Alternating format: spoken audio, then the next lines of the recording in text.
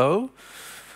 Okay, so this was my, showed up on my Twitter feed a couple of weeks ago from the W3C consortium, and it shows the, unsurprising to you guys here, I'm sure, the explosive growth of the web since 28 years ago already. So I was looking at this and reflected back on, drop the mic. So I reflected back on my, my presence on this timeline. I remember that I deployed a web server back in 2003. I'm sure there were more than 50, by the way. And my first web application that actually did dynamic stuff was in April '94. So I've been doing this a while. My name is Liam Crilly. I'm a product manager at Nginx. And as I looked at this timeline with Nginx in mind, it kind of starts around here, 2001. So not quite as far back as curl goes, but pretty far back. And 2001, the web was going through explosive growth, continued explosive growth, and that original first-gen infrastructure was struggling to keep up. And the idea for Nginx, which is a web server reverse proxy that can handle huge amounts of load and concurrent connections, was the idea of this guy, Igor Sisoyev. He was running as a SRE, you might call him these days, but not back in 2001. And he was looking after a site which was going through growth and it could not handle the load. And his approach was to take a new approach to solving, at the time, was known as the C10K problem. How to handle 10,000 concurrent connections on a single server, single hardware box. So he went out and did that, wrote some software, open sourced it 2004, and went on and on to become a very popular web server and reverse proxy. Today, in fact, earlier this year, it accelerated and outgrew Apache as being the #1 web server on the internet as a whole. And just out of interest, how many people know about Nginx? How many people use it in their organization? I think that represents that number pretty well. What you may be surprised to learn is that when we survey our open source community, and indeed our commercial customers, we find that 40% of them are actually running Nginx as an API gateway.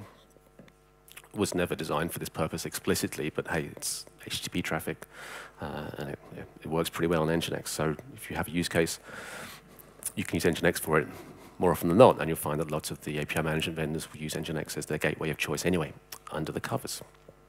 So I'm going to talk about API gateways in particular, but just to level set as we kick off, I want to just differentiate and level set on API management versus API gateway, because sometimes these two things are, mean the same thing or they're used interchangeably. So API management is about setting policy. It's about defining what needs to happen, what should be enforced. From a security point of view, be able to visualize that stuff, get analytics on it, and of course provide documentation, develop a portal so people can find your APIs, consume your APIs. The gateway, its job is to actually run the traffic, right? So it takes those policies and it enforces them. So it does the things like authentication and rate limiting and routing requests to backends. And the unsung hero of all this is exception handling, a super important use case that doesn't show up in a lot of data sheets. So before we look at how we deploy API gateways, I just want to level set on some essential functions for what you want an API gateway to do. And at this point, usually somebody argues with me that there's another 5 essential functions, but 8 fit on the slide, so we have 8. TLS termination, we want to handle HTTPS end-to-end or terminate it, up to you. Client authentication, making sure the requests coming into our application environment, our API environment, are from genuine clients. And then fine-grained access control on those requests. Authorization. Can an API request actually consume this API? Or indeed, can this API client actually consume this endpoint? Rate limiting, authentication. Load balancing is another, because you're probably going to have more than one thing deployed, so that comes part and parcel. And service discovery goes hand in hand with this, like what are the available backends for a particular API service? And if you really need to, if you have legacy needs, or if you just need to provide a stable interface between the client and the endpoint, you might need to do some transformation, either of headers or, God forbid, also bodies. So let's look at some deployment patterns for API gateways. And we'll start with a simple one of your edge, classic edge gateway. So if you've ever deployed a load balancer, or even maybe a reverse proxy, this looks kind of familiar. So we've got an API client, it makes a call, the API gateway sits in the middle, sends a request to the right place. And if we were to scale these APIs out, then of course we get some seamless load balancing as well. We'll send the request to the least loaded server. Everything works terrific. So let's imagine these polished, beveled APIs are kind of monoliths, and we want to introduce some microservices to this. We might be taking some functionality away and building a microservice for that thing, or we might be building new services. That's great. We can do that. Now, everything is being handled by, all those functions, those 8 essential functions are being handled by our edge gateway, as you expect. Let's bring the microservices in, and now we can send requests to the microservices. Easy. At this point, we need to add one more important capability to our API gateway, and that is facade routing. So our existing, let's call it API A, now has a new capability, a new endpoint that's actually implemented as a microservice. We need to make sure the gateway exposes a nice, simple, holistic API to the client, but at the back end, it gets distributed. Facade routing does that. Again, not too big an ask. But what happens when we want API A to make a call to API D? Now, at this point, there's no rate limiting in place, no authentication, and if you want to do load balancing and write that logic into a monolithic API, then you're in for some trouble. So this starts to become difficult at that point. So to introduce the two-tier gateway, we separate our concerns. We put a security layer out front. It's handling the TLS side, the client authentication, it's screening clients before they come into our application environment. And it can also do centralized logging and maybe even inject some tracing ID headers at the beginning so that our distributed applications can get good tracing information. In the center, we put our routing gateway. So it's doing the fine-grained authorization. Can I access this endpoint? It's also going to do the service discovery and the load balancing. It's got a nice view of all of the services deployed, how many they are, where they are, and it knows how many requests are in flight at any one time. It can make a great load balancing decision in the center.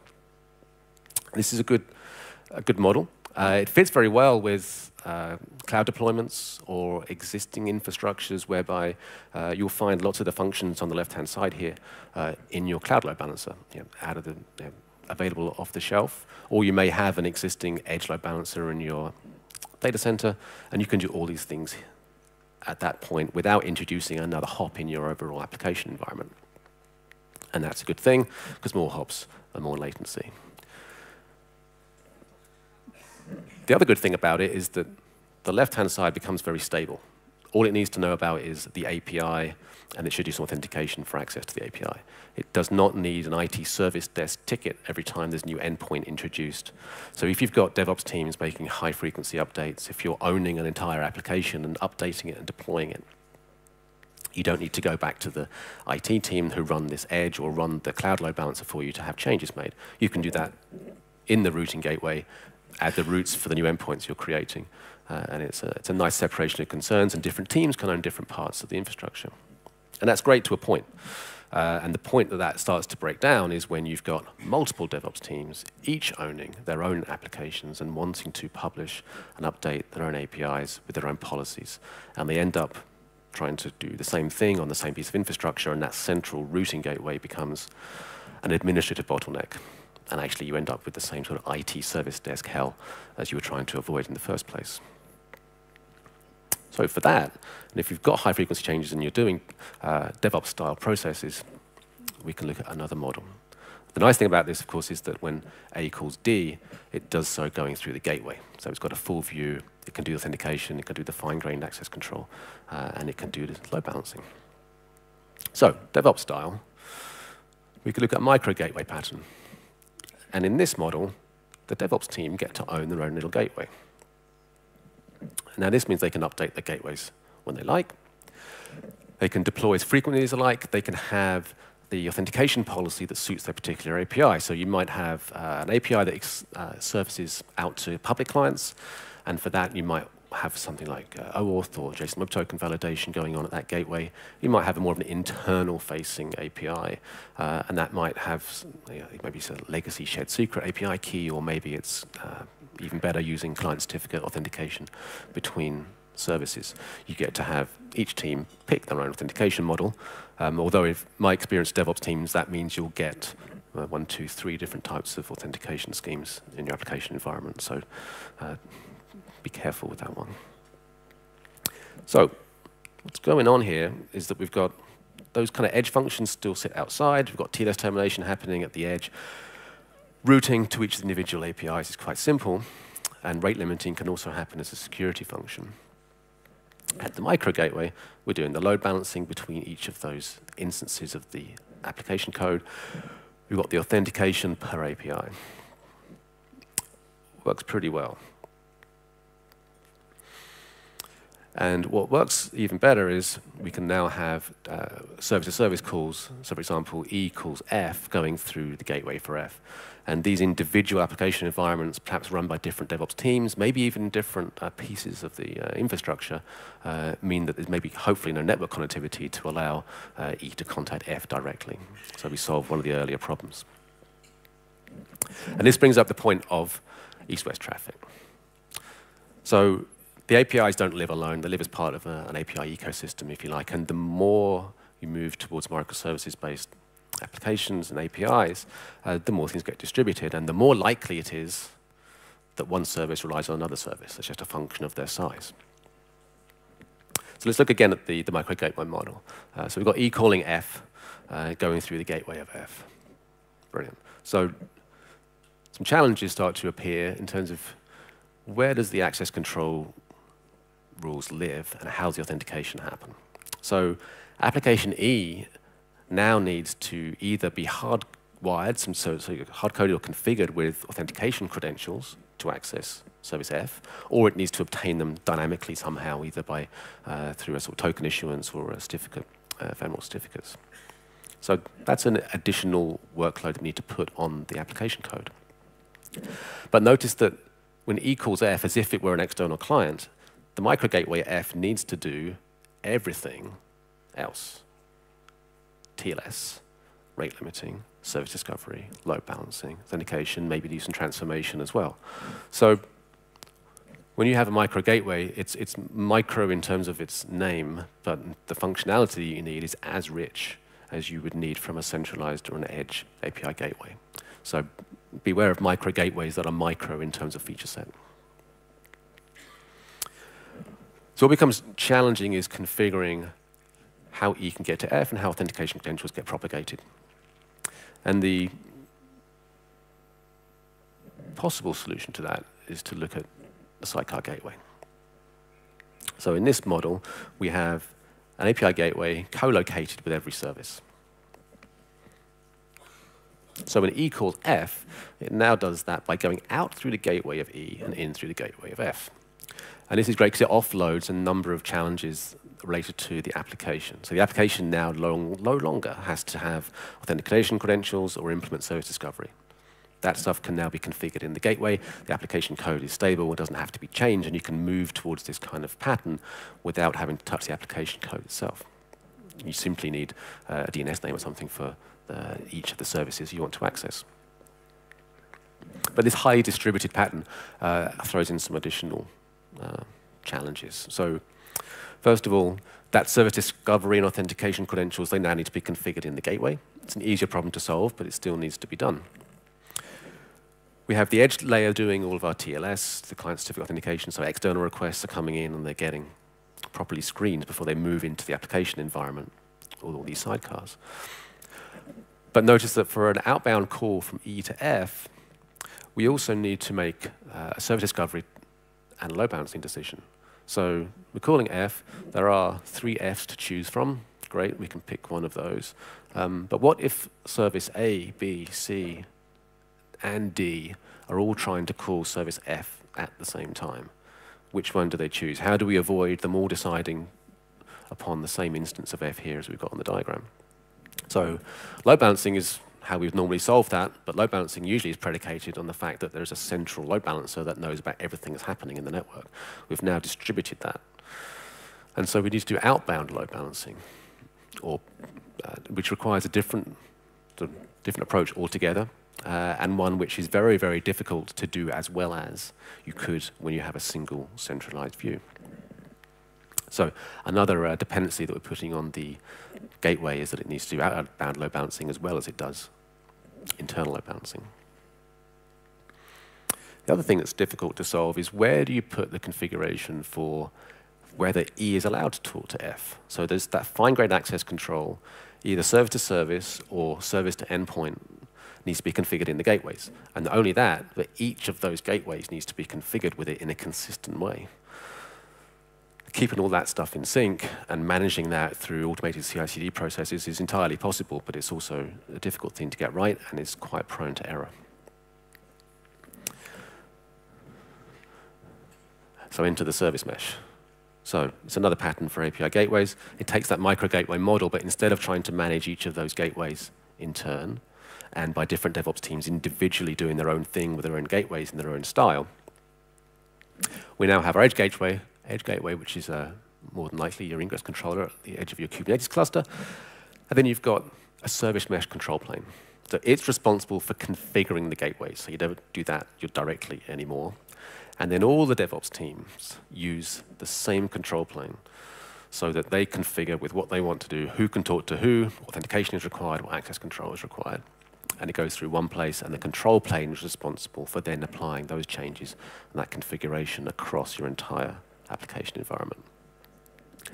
Solves a lot of the distributed governance problems and introduces a huge amount of complexity in the control plane to get all that stuff right, to update everything at the right time, and to do so in a seamless way through a nice, convenient API or CLI toolchain available in the service mesh control plane. So it promises a lot. Today there's a lot of complexity, and we're not quite ready for prime time with this model. So let me take you back then to the nice, simple two-tier gateway. And look at that same use case of service E calling service F. E just needs to know where one gateway is. Any API call I want to make, talk to the routing gateway. And then the routing gateway knows all the services, all of their current state, all of the access control rules in one place. So unless you have high distributed requirement for distributed governance across all these different teams, updating things at different times, it solves a bunch of problems. However, doing all that stuff in one place kind of looks like a bottleneck, right? Imagine we had 1,000 services, microservices, not an unreasonable number, and that we had maybe 10 of those each in a scaled-out environment. So that's 10,000 services talking to 10,000 other services. It's a lot of traffic. It looks like a bottleneck. But what if we consider those 10,000 clients actually as external, sort of internet clients? What if we had 10,000 clients trying to access 10,000 services behind one gateway? Well, Igor solved that problem well over 15 years ago on 15-year-old hardware, by the way. So the reality is, unless you're at the scale of someone like a Netflix or an Uber, this two-tier model actually works pretty well a long way forward. And I won't talk through the pros and cons of each approach. They each have their own benefits. But I will mention that the biggest deciding factor when I see customers choosing what pattern to go with always comes down to security governance. Who's responsible for the security? And if it's one place, if you're in a high-regulated industry, that is going to be a centralized thing. And distributing that out across lots of teams becomes something which is almost impossible to manage.